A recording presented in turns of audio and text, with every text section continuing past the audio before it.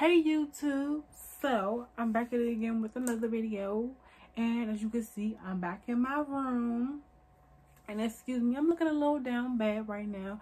I just have like a strapless dress on. You know, my edges ain't done, but it's okay, it's okay, it's okay. But anyways, today I don't really know what I'm gonna make the video about yet, so I'm just gonna improv this video because I told myself I was going to at least make one video this week every day to like basically take up for all the time I didn't make videos and I was supposed to. But anyways, I had a different idea for a video today, but I was too lazy to do it. So today we is going to do something in my room and we're going to go back downstairs tomorrow because I did not feel like being down there another day. So yeah, let's just get right into the video. It's not Jay.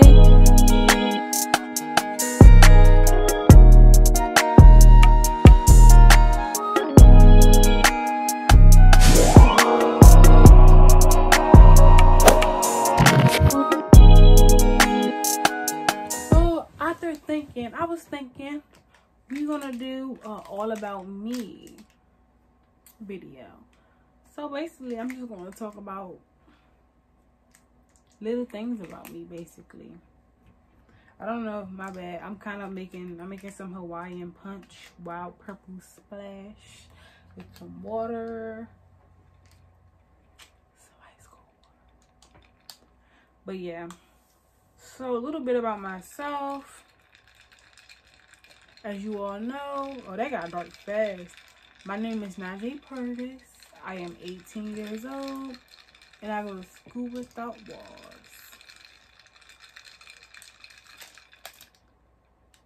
But you know, currently we're all out of school because you know Corona. So I won't be at walls for long. I don't know how I feel about that. But anyways, what's something about me? I don't want to answer like the stuff that was in a Q&A. I don't want to be repetitive. Okay, we can get into like what I want to be when I grow up and then the background behind it. Okay, so I want to be either an industrial engineer or architectural engineer, and I want a minor in business management, and I'm just going to like take fashion and design like classes on the side. So fashion and design. I've always been into fashion since I was little. Like, that's always been my thing. Like, even when I was a tomboy, I still had my sense of fashion in some type of way. Like, I always, like, back when I had a uniform, I would always style it up some type of way. Like, I would design anything. Like, I used to make my own book bags back when I was little. Like, I was, like, 12 years old. Like, hot gluing rhinestones on, like, my book bag and sewing fabric on my book bag and stuff like that. So like it's always been a big thing to me, but like I never thought of actually that being a part of my life and career. Because you know, when you little, you never was really taught like fashion is a career. Like you never taught like your hobby can be something you can be when you grow up. You always taught, oh, be a police officer, be a firefighter, be a lawyer. You know, you never taught you can be anything you actually love in life. So I didn't grow up thinking, oh, I want to be a fashion designer. But growing up, I also like math and science. So my favorite math teacher, he was an engineer before he was a teacher. So he had that like high level experience. He was telling me, this was 4th grade. And in 4th grade, he would like always tell me about his engineering experiences and how he would deal with different machinery and things of such. And it was really intriguing to me. From that day, I was interested in engineering. I didn't know what type of engineer I wanted to be, but I don't know. All right, but later down the road, I would like go to like different engineering programs or like participate in like STEM stuff. That I still haven't got like in-depth learning about engineering. Like I did like small little programs. I mean, it has helped me a lot and it helped me narrow it down to like at least 3 type of engineers I'm interested in. But I didn't get to know as much as I really want to. Like I want to like get to work hands-on with the engineer type stuff. I also did meet an architect in 7th grade. This architect came to my math class. We were like we were doing a project on building structures and stuff. We all had to build something for like math and science came together. We had to like do a math project, but then we had to build it in science and something. So we had an architect come, and then like the drawing, like when it came to architecture, came so naturally to me. So then I'm like automatically from then, like I'm just like architecture. But like I never thought of it like being 2 things, you know? And so I'm just like, I like architecture, I like engineering. And I'm still not thinking of fashion because like, you know. So also in 4th grade, me and my friends had a bow business. I think it was like Almighty Bows or something like that. And we made bows out of duct tape. And I made so much profit as a 4th grader. Like I didn't just make bows. Like the business was making bows. But like, you know me, I like to be creative and try things. So I started making wallets and jewelry and stuff. And I made like this whole cool little wallet. Like it had like the little buttons on it that you close. It had like folds. I don't even remember how I did that.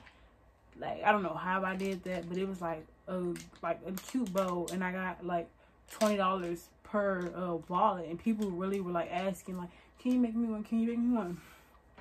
But honestly, I was young and like I wasn't like really pushed to like, oh, keep doing that business, you know?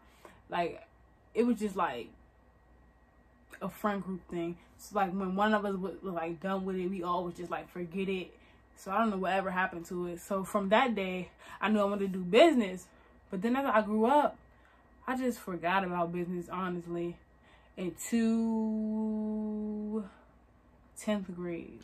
So 10th grade, I decided that I wanted to do a business again. Like I was into business and I know it was like easy money. I just wanted to have a side hustle because honestly, when I like had my mind on something, like I want to do that jump.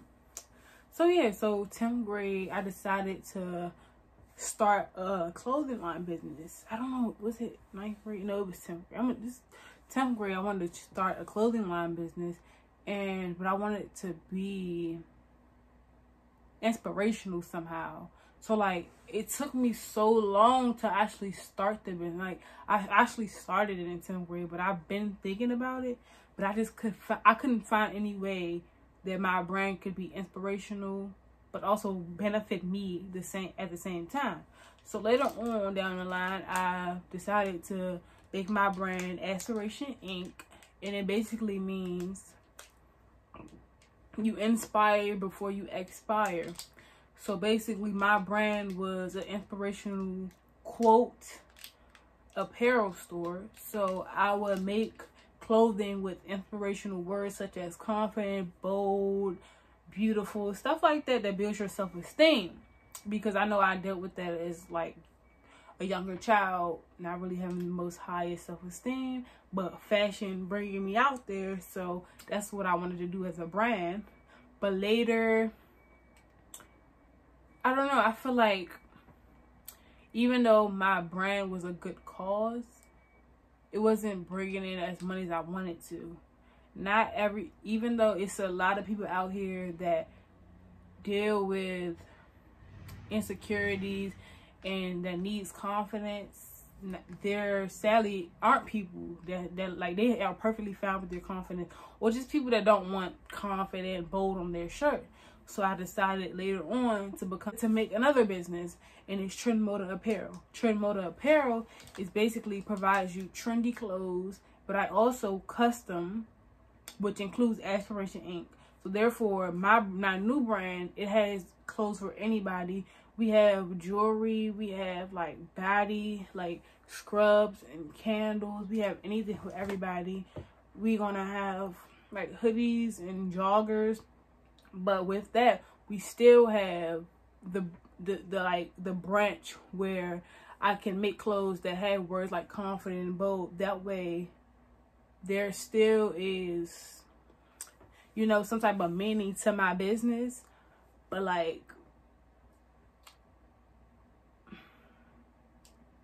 you know, it's more like generalized.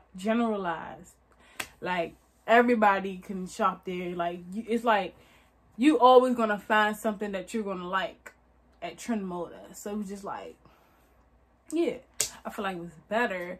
And also, what else? I don't really remember, but that's the business side of like me. So back to the STEM thing.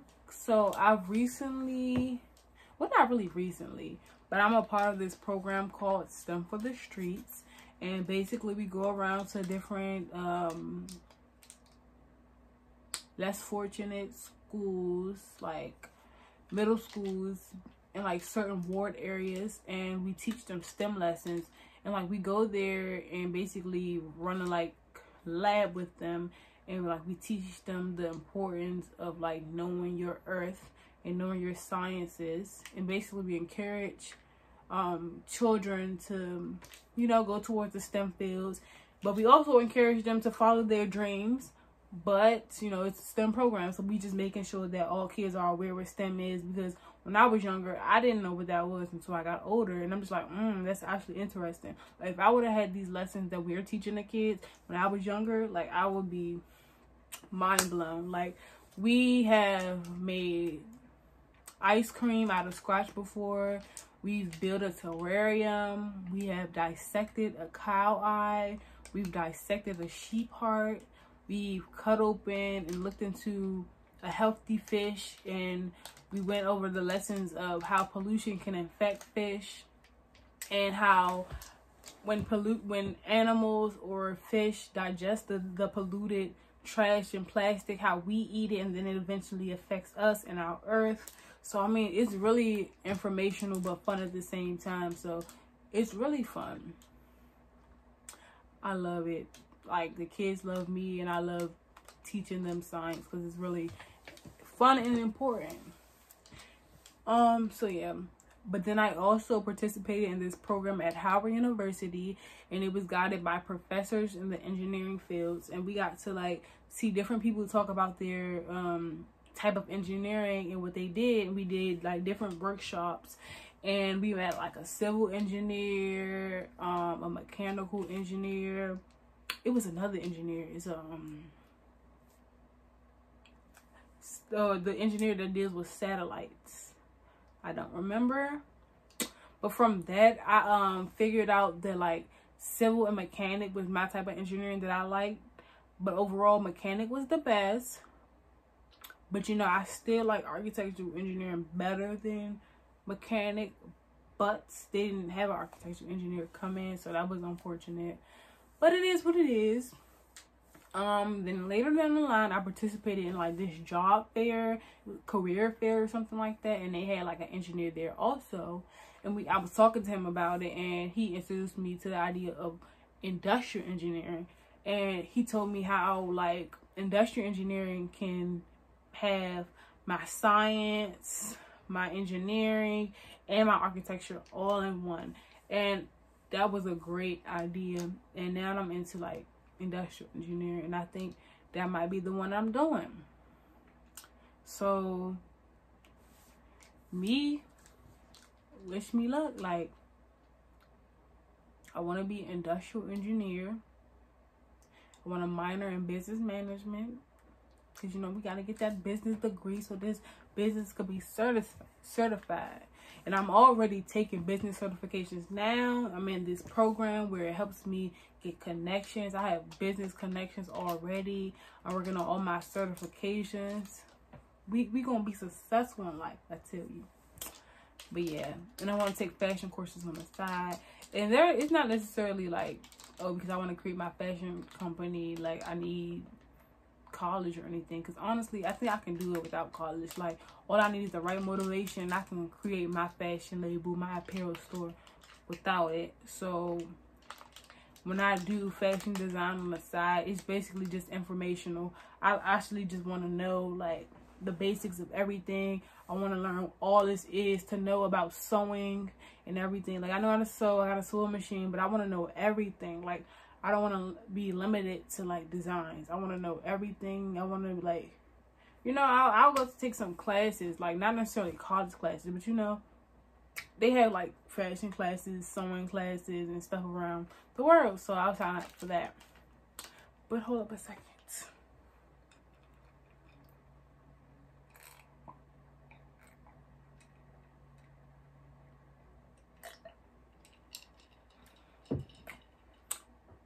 Excuse me.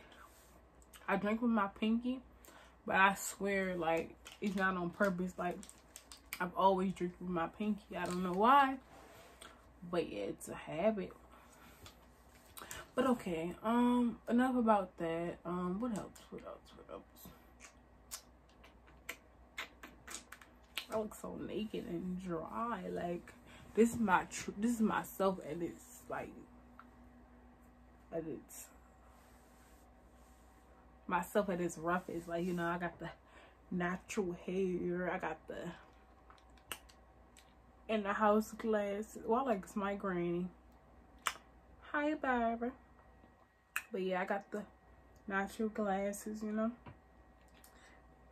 At least my face clear, pretty much. I don't got no lip gloss. It's my natural glow. I don't got no bra on, excuse me. But yeah, I'm just all natural. But guys, I don't know what else I could talk about, to be honest. Like, I guess this is all the video gonna be. Like, well, I hope that you guys actually watched what I said. Some of you guys might be skipping through. It's okay not to be invested in what I do. But, like, this is my story and this is where I want to go. So, I hope you guys enjoyed the video. You might have not. I mean, this isn't the funnest video I've made. But, you know, I want to be consistent with my content because I'm really serious about YouTube. And I really want to make it far. So, I hope you support me. From 0 subscribers all the way to 1 million. And we out. Thank you for watching the video. Make sure you like. Make sure you share. Make sure you subscribe. And we out. Excuse me for the champions. It's not Jay.